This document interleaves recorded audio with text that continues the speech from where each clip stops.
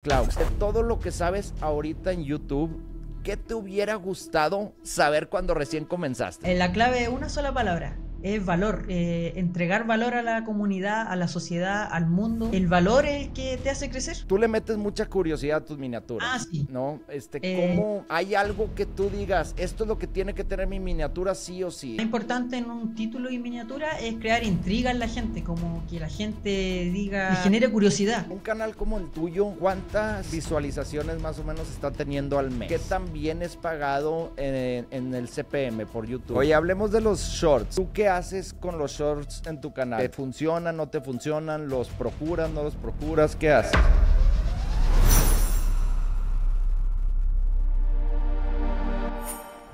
Bienvenido a tu podcast, CreadorX. Este es el primer episodio y traigo hoy a un invitado de lujo. Hoy nos acompaña Claux. Es el creador del canal de YouTube Claux7. Ya con 6 años creando contenido en YouTube, casi medio millón de suscriptores y millones de visitas. Claux viaja por todo el mundo para enseñarnos la historia de increíbles lugares históricos. Claux, muchas gracias por estar aquí. ¿Cómo estás?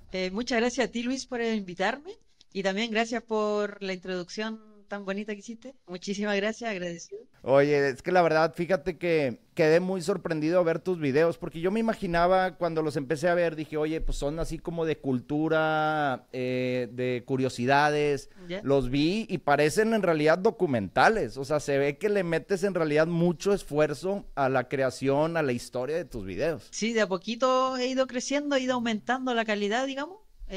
A medida ha ido creciendo el canal, todo esto ha sido de a poquito. Ahora puedo tener estabilizador para no moverme tanto, tengo un dron, le pongo micrófono, uno de a poquito va creciendo en lo que es YouTube.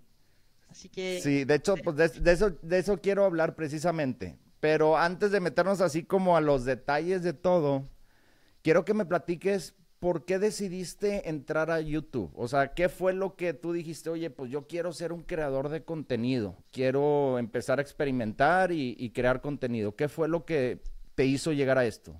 Yo creo que lo que me hizo, la verdad, fue como, digamos, pasión, que es algo que viene conmigo desde que yo, a ver, mi primera cámara fue a los 11 años más o menos, y desde ahí que grabo. Ajá. Sin subirlo a YouTube.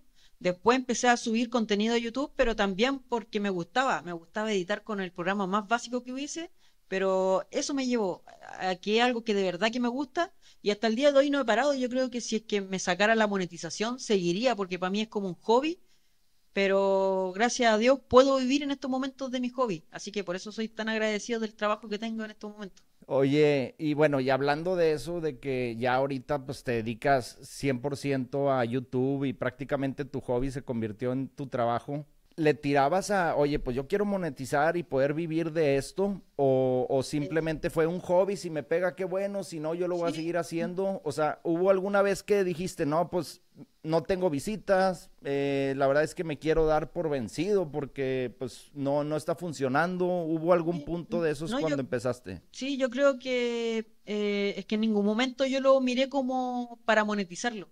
Cuando yo comencé, como les decía, comencé pensando en hacer lo que me gusta, en crear. Me gusta como crear. Hay personas que les gusta crear a lo mejor una casa, les gusta la construcción. A mí me gusta crear videos, planearlo en mi mente, después llevarlo a grabar, después llevarlo a la edición. Es como todo un arte que a mí me gusta, me apasiona, y por eso lo hago. Y al principio, incluso al principio, cuando YouTube me dejó monetizar, yo ni siquiera monetizaba, estuve como 6 meses sin monetizar, pudiendo monetizar. Quizás perdí plata, pero es que no me interesaba, no me llamaba la atención, ni tampoco sabía bien en qué consistía. Yo seguía creando, pero porque me gusta. Yo creo que eso es uno de los principales requisitos aquí en YouTube, que te guste lo que haces.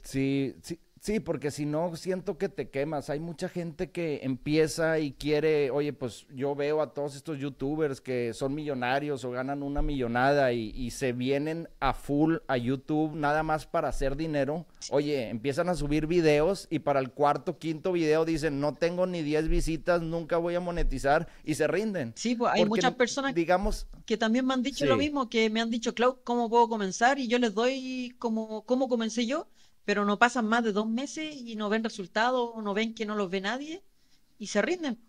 y les Sí. falta seguir un poquito más allá, pero yo creo que el requisito que les faltó es que les guste lo que hacen, que les apasione lo que están haciendo. Ahora, obviamente, si creamos contenido, pues queremos que la gente lo vea, Ah, ¿no? O sí. sea, queremos que la No, gente lo vea. igual. Entonces, me imagino que tú cada vez que hacías video, pues empezaste a mejorar y decías, oye, esto es importante, oye, esto es importante.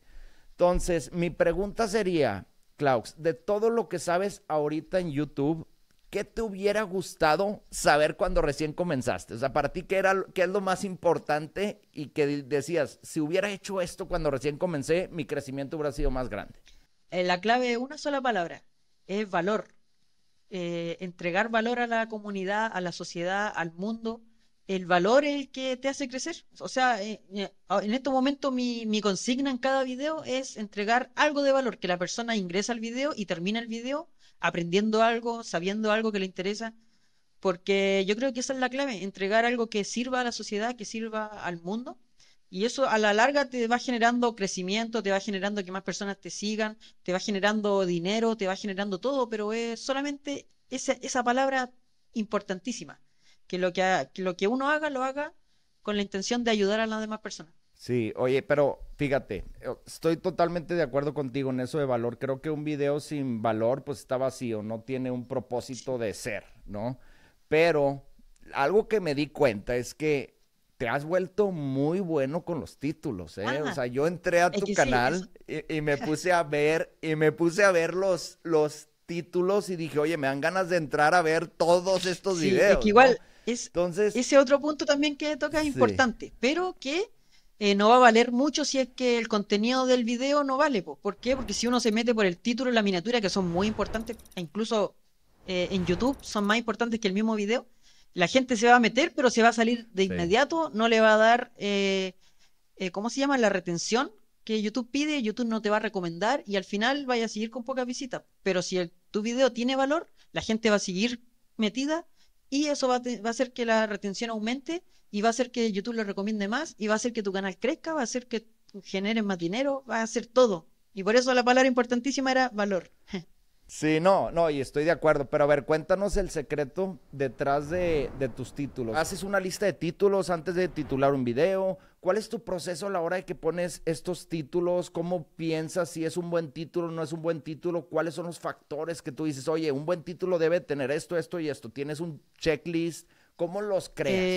El, el título, aunque no lo creas, lo hago antes de crear el mismo video. Cuando se me viene la idea a la mente y digo, uy, está bueno esto para un video, a ver qué título podría llevar.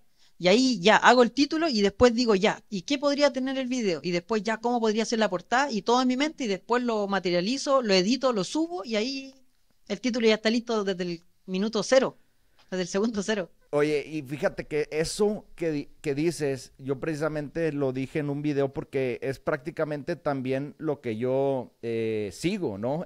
Y es más, ¿te acuerdas que ayer estábamos platicando y te dije, oye, Claux, ya estoy diseñando la miniatura y todavía no Ah, estábamos ¿verdad, po? grabando, Sí. ¿no? Te dije, oye, ¿qué le pondré aquí? Y pues, a ver, yo ya estaba sobre la miniatura, ya estaba pensando qué título, etcétera, porque creo que es muy importante. Si no tienes un título y una miniatura que hagan ese clic, pues no hay, puedes tener el video más Sí, espectacular tiene que ser y pues de llamativo nada en YouTube sirve. porque igual la gente se mete por la vista.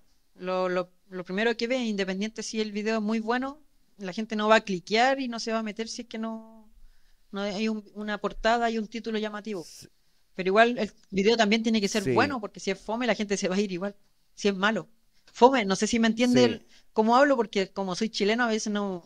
eh, es complicado para Nada, otros países sí, entender. sí, se me olvidó mencionar que, Sí. que eres chileno, pero no, sí, entre Sí, latinos nos de México me ve entendemos. harta gente en mi canal. Sí, hay hartas personas de México. Así que yo creo Sí, que me deben entender algo que me entiendan. O si no, les pido disculpas igual si es que claro, no hay sí, palabras sí, sí. complicadas, porque yo sé que el chileno es complicado. Sí, de hecho estuve yo allá en Santiago en un intercambio y sí, po. Sí. Lo tenemos pegado. Oye, bueno, pero entonces, la miniatura importantísima, pero tú le metes mucha curiosidad a tus Ah, miniaturas, sí. ¿no?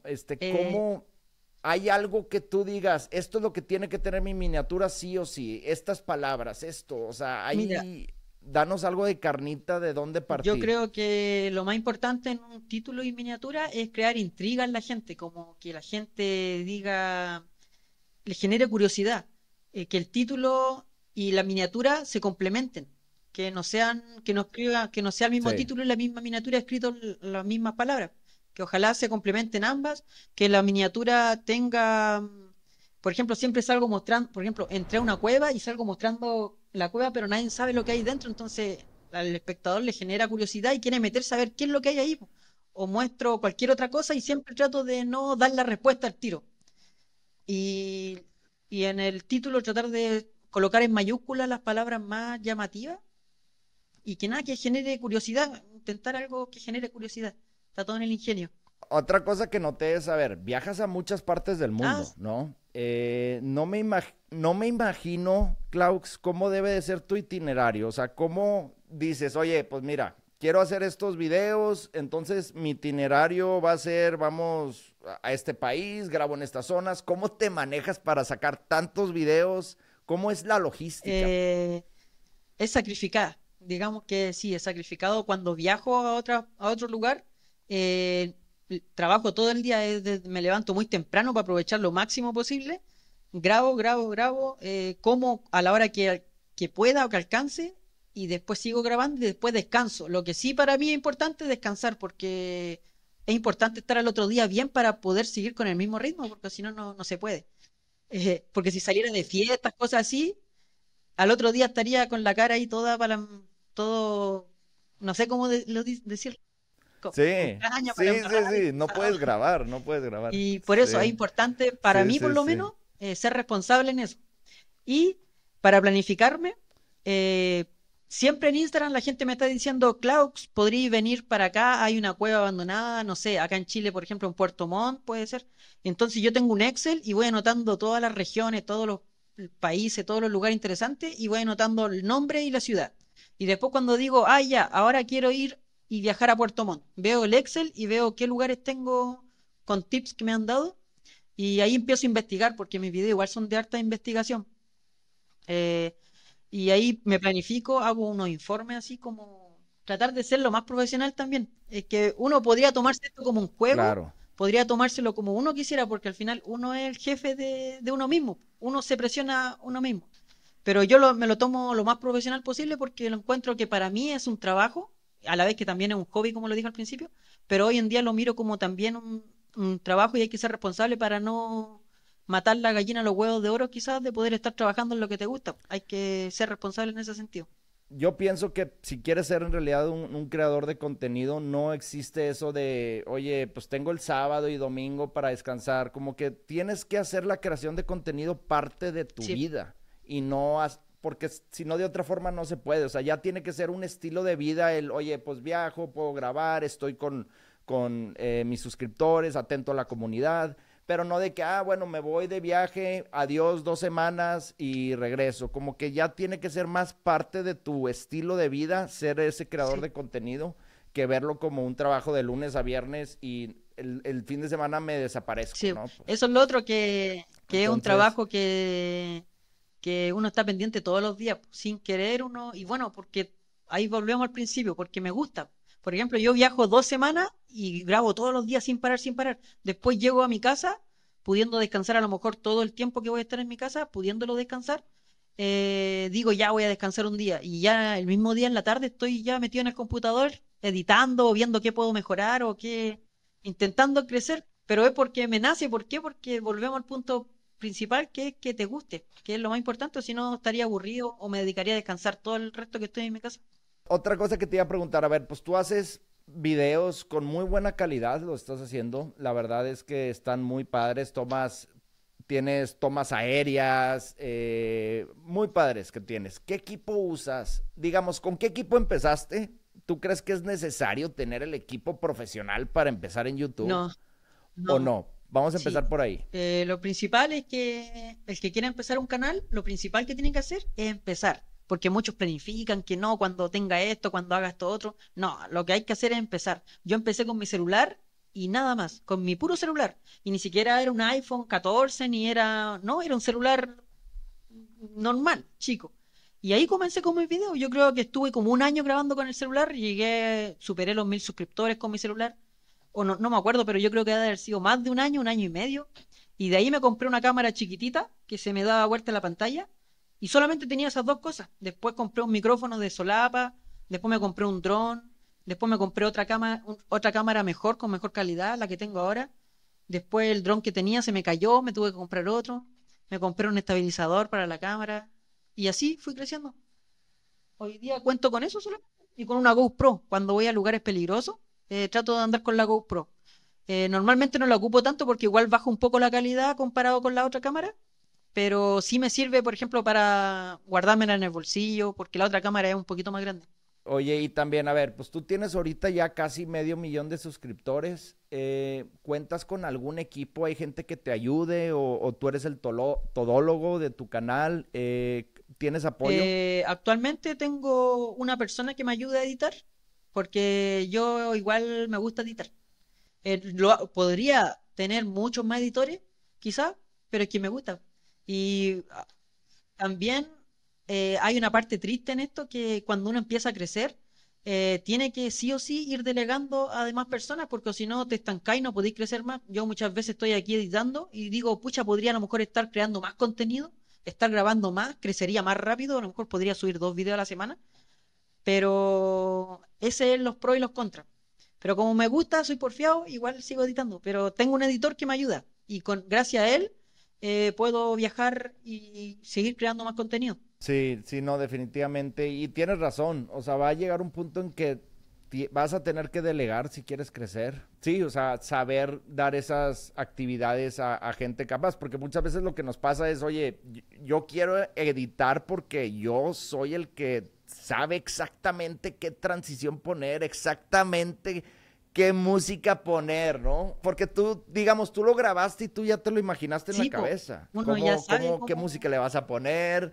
Que uno sabe ya las tomas sabes. que hace, Entonces la es música que difícil. quiere, más o menos, en qué parte va esto. Pero después cuando uno delega eso, de a poquito uno va como afinando al editor a que edite como a uno le gusta. Ahora en estos momentos yo creo que con el editor con el que estoy, con el Félix, ya compartimos, es como algo ya, como que él sabe lo que me gusta, sabe las tomas que hago, dónde van, sabe, ya me ha conocido como yo también lo conocí a él. Pero cuesta esa parte de que te ayuden en la edición, que es como el alma del video.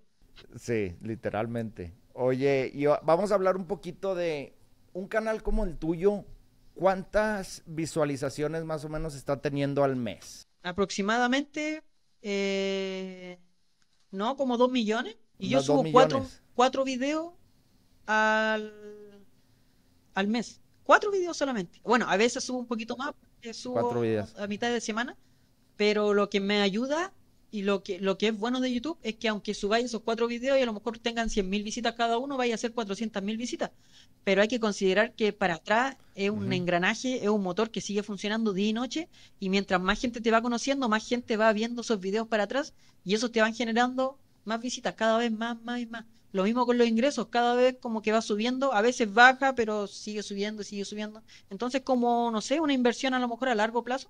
Sí, oye, y un nicho, por ejemplo, en curiosidades o cultura, historia, ¿qué es el tuyo? Porque ya hay demasiados youtubers que dicen, oye, pues quiero empezar, ¿qué nicho sería bueno entrar? Y pues muchos se van por el gaming, que por finanzas, que tecnología. Un nicho, digamos, de historia, más o menos, ¿qué tanto o qué tan bien es pagado en el CPM por YouTube? ¿Qué tan bien lo Eh, paga? es que igual yo creo que depende del país donde te vean. Creo que de eso igual depende. Pero por lo menos acá en Chile, que no sé, a lo mejor debe ser poco o a lo mejor es alto, pero mi CPM más o menos está como en los $2, algo así. Pero por lo Ok, menos acá en el país donde yo vivo bien. Con lo que genero mensualmente, vivo bien e incluso sí. me da para ahorrar, me da para viajar. Nada, vivo mejor que como en el trabajo que trabajaba antes.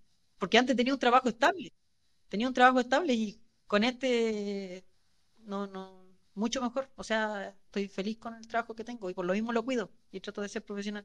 Precisamente te quería comentar que, pues sí, o sea, ya se vuelve un trabajo y hablando del CPM, ahorita es que ya andaba pensando, tengo como tres, cuatro ideas aquí. Pero hablando del CPM, $2, digo, no es alto, no es bajo, pero creo que, porque hay, por ejemplo, en CreadorX ahorita, que a lo mejor es porque YouTube me está apenas reconociendo el canal y todavía no sabe dónde ubicarlo, pero pues yo tengo videos que no pasan ni de $1, ¿verdad? En el CPM.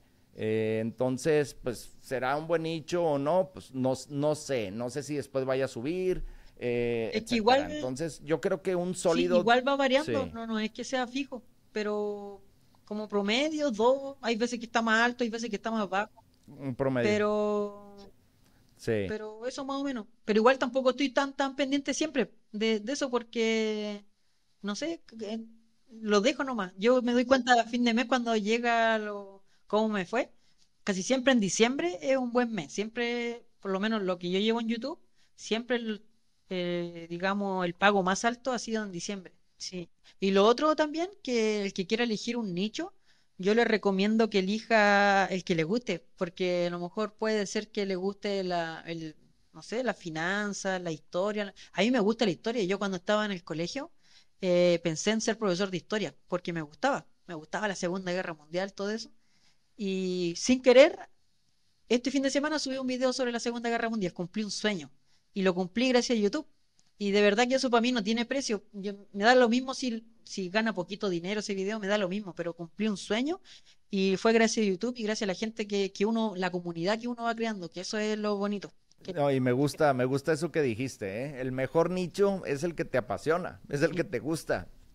sí, Claro, porque si no, pues te vas a quemar. sí, es que eso es lo Tiene que que pasa. gustarte como lo hablamos al Eso principio. es lo que pasa, que Ujú. uno se quema. Yo creo que yo también podría hacer, cuando tengo mi tiempo libre, crearme un canal nuevo y hacer algún otro nicho, pero ¿para qué si no es algo que me guste y no van a pasar más de 5 meses y lo voy a dejar botado? Pero si te gusta, aunque te Sí. vaya mal, aunque te vaya bien, tú vayas a seguir porque te gusta. Eso es lo más importante. Sí. Oye, hablemos de los shorts, un tema bastante polémico entre todos, que si los usen, que no los usan. ¿Tú qué haces con los shorts en tu canal? ¿Te funcionan, no te funcionan? ¿Los procuras, no los procuras? ¿Qué haces? Eh, He subido algunos shorts, pero encuentro que no me gustan. Que no sé, creo, me da miedo que el público que llega de los shorts no van a ver mis videos completos porque llegan por shorts, les gusta estar mirando videos cortitos. Entonces, otro tipo de público, entonces, yo por lo mismo no he subido más shorts, o las veces que he subido porque he tenido reuniones con los de YouTube y me recomiendan que haga short y me convencen y subo el video y después digo, no sé, ¿para qué lo hice? Si no me gusta y creo que no, y creo que los suscriptores que gane con los shorts van a ser fantasmas porque no van a estar interesados en mi contenido largo del canal. Entonces, por eso yo no subo. Lo que sí, podría subir quizás 3 veces a la semana porque yo subo 3 veces Reels a Instagram, a TikTok, a Facebook y no me cuesta nada subirlo a YouTube, pero ¿por qué no lo subo? Porque me da miedo que las personas que lleguen por mis videos, sino que lleguen por los shorts y al final sean... Esa es mi conclusión. Sí, es un tema, digo, yo comparto contigo la idea que traes y el sentimiento que traes detrás de los shorts. Yo no estoy subiendo tampoco shorts a CreadorX y no voy a subir pronto, al menos que vea que funcionen. Por Sí. ejemplo, para los podcasts siento que funcionan. Entonces, ¿podría intentar aprobar con shorts de estas conversaciones? Probablemente y lo veremos. No sé, todavía no sé, fíjate, todavía no sé, Sí, pero, pues hay pero que ir viendo vamos, que igual lo veremos YouTube más adelante. cambia, hay que estar Sí, adaptándose a los cambios. Puede que yo también suba en un futuro que me dé más seguridad, porque en estos momentos, como te digo, no me da seguridad. Y aparte que el canal se ve feo con esos videos así cortitos. Claux, ¿cómo ves el futuro de tu canal? Y YouTube en general, para los próximos años. ¿Cómo ves que tu canal evolucione? ¿Qué te ves haciendo, no sé, en 3, 4 años? ¿Cómo ves la onda? No, yo creo que YouTube va a seguir, y si es que no sigue, va a seguir otra plataforma, pero no creo porque YouTube, no sé, lo encuentro bien firme y encuentro que lo más Sí, importante de YouTube es que le da, digamos, seguridad a sus creadores, les da como cariño, digamos. Yo me siento querido por YouTube, de verdad. Cuando tengo algún problema, pesco el chat de YouTube y me responden al tiro. En cambio, en Facebook, por ejemplo, es imposible poder comunicarme con los de Facebook. En Instagram también, pero en YouTube como que siempre están actualizando, no sé, hay una, no sé si a qué nivel de suscriptores pasa eso, pero por ejemplo, ah, recurrentemente me llegan correos que hay personas que me ayudan a crecer el canal, digamos, que me dan tips como lo que hablábamos de los shorts. Y cada Sí, cierto tiempo ellos se interesan en mí, no yo en ellos. Entonces, eso es genial para el creador. Y también basta con ver a mis papás, por ejemplo, que ya ni siquiera ellos están viendo televisión, sino que prefieren ver YouTube y ven lo que les gusta. Porque la televisión te impone lo que quieren que tú veáis, pero en YouTube tú elegís lo que quieres ver. Entonces, creo que va por buen camino YouTube. sí. Por ejemplo, ¿qué porcentaje de personas ven tus videos y viene de la televisión? Me imagino que muchísimos, porque aparte tus videos son largos. Tienes videos de hasta 1 hora, 40 minutos, ¿no? Sí, como más del 70% es por televisión Oh, casi. Sí, es que por no, lo es mismo lo que yo te creo que digo, sí. sí. Y es por lo mismo yo creo que porque mis videos son de historia, entonces contando una historia, es difícil que esté la persona con el celular ahí, es más cómodo Sí, estar sentado en un sillón y viendo el video y con tomas de dron en 4K se ve mejor en la televisión. Se aprovecha mucho claro. mejor la imagen. Sí, no, o sea, es lo que te digo, o sea, son más documentales como para agarrar las palomitas y ver a Claux explicarnos ahí de la historia de cierto lugar, ¿no? Pero yo creo que YouTube va bien por por el momento. Tenemos a muchos en la comunidad que van empezando y la verdad es que no saben por dónde empezar. ¿Qué le dirías a alguien que apenas está empezando en YouTube o quiere empezar? Eh, que sea paciente, que no pare, que los haters, los que tienen odio, que no los desmotiven, eh, que sean constantes, que es lo más importante, la constancia. ¿Por qué? Porque yo, por ejemplo, llevo más de 4 años seguidos subiendo videos todos los sábados a las 2 de la tarde sin parar. Y créanme que eso de verdad es bastante difícil. Hay semanas que me han operado, me han sacado la vesícula, he estado ahí acostado, pero el video para la gente, para mi comunidad, está sí o sí el día sábado. ¿Por qué? Porque yo pienso más en ellos a veces que en mí. Pienso que hay personas que están almorzando a las 2 de la tarde esperando mi video. Entonces, yo no les quiero fallar y por eso es tan importante la constancia, porque hay personas al otro lado, no son números, no son suscriptores solamente que sean de internet, son personas como uno que se encariñan también con uno. Me lo hacen ver en la calle, por ejemplo, cuando ando caminando, la gente, oh, me abraza, y yo a ellos no los conozco, pero ellos sí me conocen a mí porque me ven siempre. Y para uno igual es extraño porque son personas para mí desconocidas, pero que me conocen. Y me tienen Sí, cariño por lo mismo quizás, porque se han encariñado al verme toda la semana en su casa, en su televisión, y por eso es tan importante la constancia. Y YouTube creo que premia la constancia porque cuando antes de ser constante subía un video después de 3 semanas y las visitas se iban a pique. Entonces creo que eso es lo más importante, la constancia, no rendirse, seguir aunque te vean 5 o 10 personas, tú sigue nomás porque de repente vaya a tener un video viral que todos los videos anteriores te lo van a empezar a ver. Mi primer video fue dándole comida a los perritos de la calle. Lo vio mi mamá, lo vio mis tías. Yo creo que tenía unas 30 visitas y lo compartí por todas partes. Tenía 30 visitas. Hoy en día no sé cuánto tendrá, pero debe tener más de 10.000 visitas y porque fui constante. Y más personas fueron llegando y quisieron ver el primer video. Entonces, no importa si no los ve nadie al principio, es normal. A mí no me vio nadie por un año más o menos, o más de un año, pero seguí. Y esa es la clave, seguir, no parar. Claux, ha sido un verdadero placer tenerte en el podcast. Muchísimas gracias. No, muchas gracias a ti por invitarme y por poder darle consejo a las personas que están comenzando o que quieren comenzar.